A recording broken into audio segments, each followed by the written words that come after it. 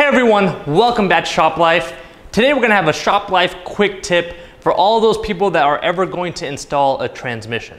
So I've had a lot of questions, one-on-one diagnostic questions that have resulted mainly because people, whenever they were installing their automatic transmission back on their car, whether it was for some kind of rear main seal replacement or even for a transmission replacement, while they were doing so, they did not do it properly and they pretty much ended up trashing the whole transmission.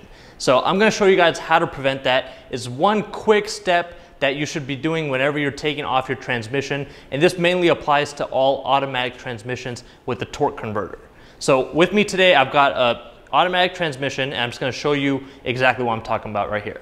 So this automatic transmission came off of a E39 BMW, and this right here is a torque converter. So you have a torque converter that bolts to the flex plate that's on the engine. The torque converter actually has to slide into the transmission a certain way, which allows the torque converter to go into the crankshaft from right here. It will sit in the back of the crankshaft, and then you're going to bolt it with, whatever bolts you have on your torque converter through the back of the flex plate. But the main issue is a lot of people don't have these torque converters pushed in all the way onto the front oil pump that's in the transmission. And what happens when you put this transmission back on the car, so when you're bolting it up to the engine, this might not go in all the way, or it might be in too far. So when this is pushed out too far, there's a certain amount of space that this has to sit inside the crankshaft with, and also where these contact the flex plate. So if this is sitting too far and you don't have your torque converter slid in all the way into the transmission, what's going to happen is you're going to have a gap between the engine and between the transmission. And a lot of people will just assume that the reason that gap is there is because the transmission, there's dowels that go into these holes for the bell housing. So people will assume that the dowels are not going in, so they're just going to try to crank it down with the bolts that go from the bell housing to the engine. And when they do that, they end up putting so much pressure on this torque converter that actually messes up the section that I'm about to show you right here. So I'm going to pull this torque converter out. It's going to make a little bit of a mess, but I'm going to do it for the video.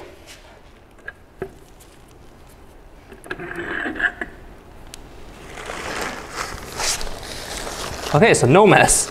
But as you can see, there's two little notches right here on this torque converter. And this is going to be on every torque converter, mainly because these notches have to go into the two prongs that are inside of the transmission. So that's what engages that front pump to pump the oil through the transmission, get it into the torque converter as well. And when you don't have this lined up properly and those prongs slid in all the way, what's going to happen is the prongs might be over here and there's no gap for them to slide in. And when you're putting the transmission onto the engine and you secure it with those bell housing bolts, without this notch there, there's going to push against those notches, there's going to push against those pins on that transmission. And then what will happen is you might be able to actually close the gap between the engine and transmission, so you might be able to get everything secure. You might even be able to get those flex plate bolts to the torque converter if you have everything lined up properly as far as the holes are concerned. But as soon as you turn the car on and the torque converter starts spinning, it's going to shear those prongs inside the transmission. And once those prongs get sheared, you have to replace that whole front section, that whole front oil pump. So what you want to do whenever you have your transmission off, your automatic transmission, you want to make sure you get this torque converter slid in all the way. So the easiest way to do that is you actually look where those notches are on the transmission and just see exactly where they're at inside of here. And then you want to position this torque converter while you're sliding it in to get into those notches. So usually, as you can see on here, there's three stages. The first stage right here, there's splines that are inside the torque converter that are going to go on there. Second stage is on this one. And that third stage is going to be for those notches inside the torque converter. So let's get this torque converter in and see how it actually slides in. One other thing, before you ever install your torque converter, if you're doing a transmission replacement, make sure that the torque converter is filled with transmission fluid. You don't want to run this dry. I mean, theoretically, if you're doing a used replacement transmission, the torque converter is probably still going to have some fluid in it, so you might be okay. But it's always good practice to make sure it's filled up before you put the torque converter back onto the transmission and before you put the transmission back onto the car. Okay, let's try to put this torque converter in and see how it feels. All right, so I can see my pins through here that are going to go inside of that torque converter. One's right here and one's right here. So they're usually going to be 180 degrees across from each other. So if you see one, just look for the other one right across from it.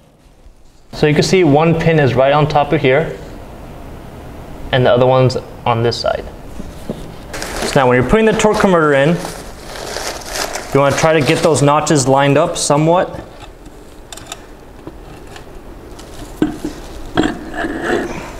All right, so we're into the first stage.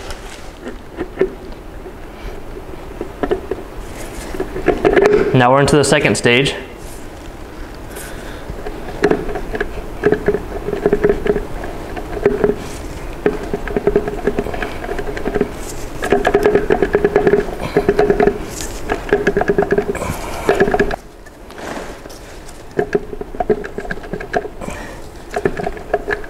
Oh, there's the third one. Now we're in all the way. So now you can see there's a lot less movement. There's still going to be some movement because it's going to let it move, you know, up and down on that shaft just a little bit.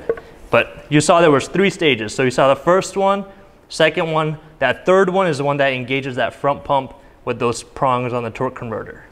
Now, a couple of other things when you're putting your automatic transmission back on, almost every manufacturer, they're going to have a couple of dowel pins either on the transmission bell housing itself, or they're going to have them on the engine side. Sometimes when you pull the transmission off, they get mismatched. They'll probably stay stuck on the engine or they'll stay stuck on the bell housing. But you want to make sure that those dowels are not burred up anyway, because when they're burred, that's going to make it a little bit harder for that bell housing to, you know, mate to that engine surface. So make sure that those dowels are nice and clean. You can even put a little dab of grease on it to help facilitate drawing it in. Another thing you want to make sure is some manufacturers, for their starters, they actually have a pin that helps align that starter onto the transmission. So I know BMW does this, and you can see right here, here's the pin that aligns that starter. It's almost like a dowel pin. And what you want to do is sometimes it just gets corroded. And you might notice this when you're pulling the transmission off, it's kind of hard to get the starter off. So what you might want to do is just clean up this dowel, get all the rust off. You can even clean it up on the starter side where it accepts the dowel. Make sure there's no corrosion there. Just makes it easier to slide everything back in. Now, another thing when you're replacing your transmission, or even just, you know, if you have it off, you always want to flush out the transmission cooler lines. So the best way to do this, you're going to have your transmission cooler lines off whenever you have your transmission disconnected. And a best way to do this is just get like a fluid transfer pump, put it on one side of one of the hoses, because there's going to be 2, one inlet, one outlet, and just pump in new transmission fluid through there, and it's going to pump it all the way out until you start seeing the new fluid coming out. Once that new fluid's coming out, the transmission cooler has been, you know, pretty much flushed out at that point. That's always good practice, especially if you're replacing your transmission. Chances are something went wrong and you don't want any debris stuck in any of the lines. And then another thing when you're replacing your transmission, it's always a good idea to replace any of the seals that you have access to. So as far as the transmission would be concerned, would be the input shaft seal, output shaft seal, transmission pan, transmission filter. The other thing would be the rear main seal. Also, other stuff that's available or that you have access to while the transmission is being pulled off. So that would be like exhaust gaskets, the driveshaft center support bearing, driveshaft flex joint, the transmission mounts. And it's always good practice to replace the engine mounts whenever you have your transmission removed. Mainly because whenever you have the transmission removed, you're going to put a lot more stress on the engine mounts because the engine is tilting back and forth. It's resting only on those engine mounts. So it's always a good idea to do that after the transmission has been put back on. And that will just make sure there's no other extra vibrations that you created, or if the mounts are already worn, they're just going to make it a lot worse. Besides that, that's it for this quick tip video. If you guys have any questions, feel free to leave a comment down below. If you need any one-on-one diagnostic assistance, make sure you go to my website at www.shoplifetv.com. We also have quite a lot of cool merch on there. Make sure you guys check it out. We'll see you guys in our next video. Thanks for watching.